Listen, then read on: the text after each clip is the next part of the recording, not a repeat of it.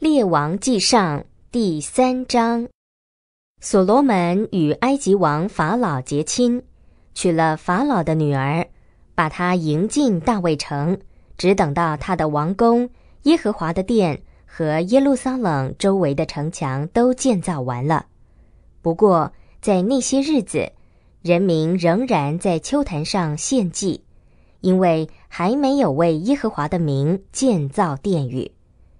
所罗门爱耶和华，遵行他父亲大卫的律例，只是他仍然在丘坛上宰杀和焚烧祭牲。有一次，王到基遍去献祭，因为那里有极大的丘坛，所罗门在那祭坛上献上了1000燔祭。那天晚上在基遍，耶和华在梦中向所罗门显现，神说：你无论求什么，我必赐给你。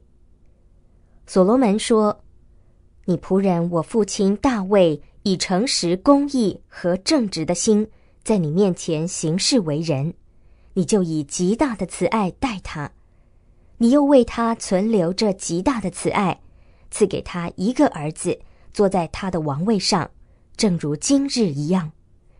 耶和华我的神啊，现在你使仆人接续我的父亲大卫做王，但我还年轻，不知道应当怎样处事。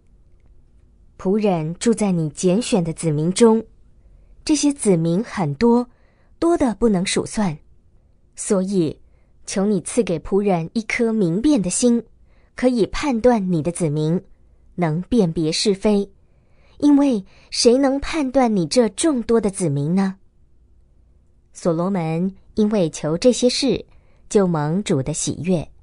神对他说：因为你求这事，不为自己求长寿，不为自己求财富，也不求你仇敌的性命，单单为自己求聪明，可以明辨是非公平，我就照着你所求的而行，赐给你一个智慧和明辨的心，在你以前没有人像你，在你以后也不会有人像你。连你所没有求的，我也赐给你，就是财富、尊荣，以致你一生的年日，在列王之中没有一人能像你。如果你遵行了我的道，谨守我的律例诫命，正如你父亲大卫所行的，我就必延长你的寿数。所罗门醒来，原来是一个梦。于是他回到耶路撒冷，站在耶和华的约柜前，献上燔祭，又献上平安祭，也为他的众臣仆摆设宴席。有一天，有2个做妓女的妇人来见王，站在他面前。其中一个妇人说：我主啊，我和这妇人同住，她与我在房子里的时候，我生了一个孩子。我生了孩子以后的第3天，这妇人也生了一个孩子。我们都住在一起，除了我们2个人在房子里以外，再没有别人与我们一起在这房子里。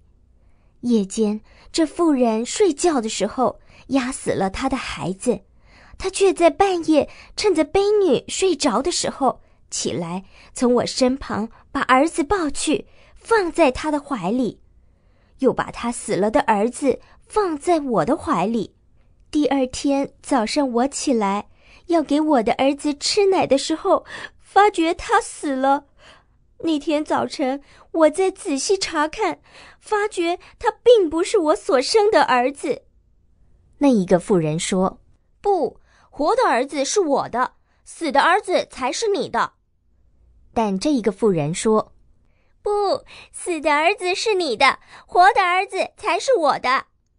他们在王面前彼此争辩。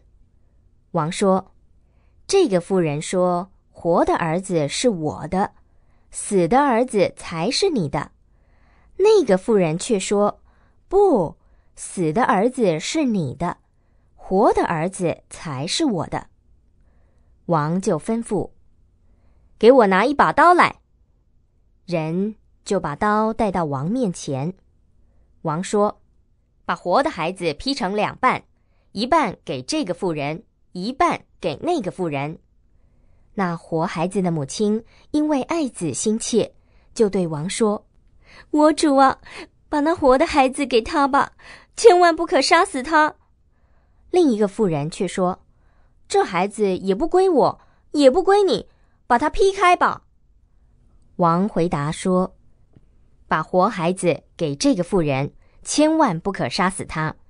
这个妇人实在是他的母亲。以色列众人听见王判断的这案件，就都敬畏他，因为看见他心里有神的智慧，能够判案。